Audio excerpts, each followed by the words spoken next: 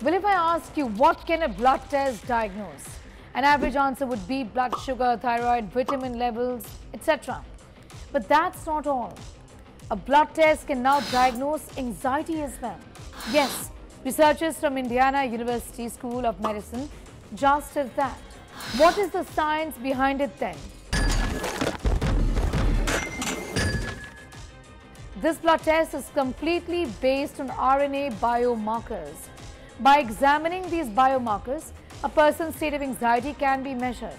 The Indiana University team tested the blood of anxiety disorder patients with both low and high anxiety levels. Having an objective measure helps the clinicians as well as the patients to acknowledge and accept their problems more easily.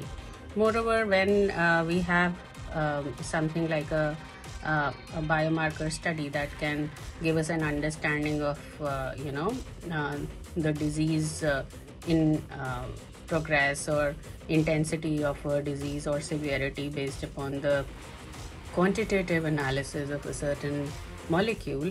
It also gives us a certain direction that we can take in order to have effective treatment.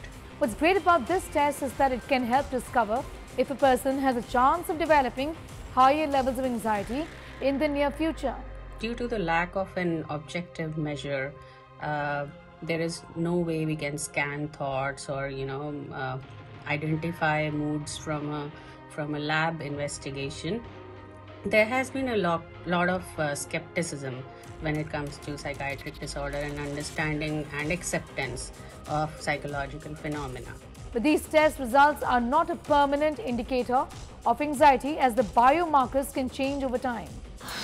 Will this blood test change how anxiety is diagnosed?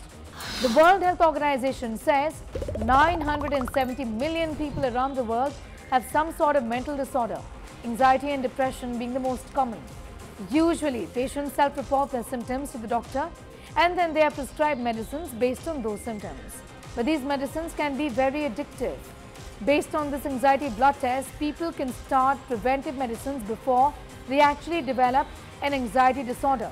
Apart from medicines, do whatever else is required to deal with this problem, like lifestyle changes, exercise for example, even your food and your sleep habits. The blood test actually is at an experimental stage, but a company called Mindix is now developing the anxiety blood test so that physicians can use them on their patients for better diagnosis.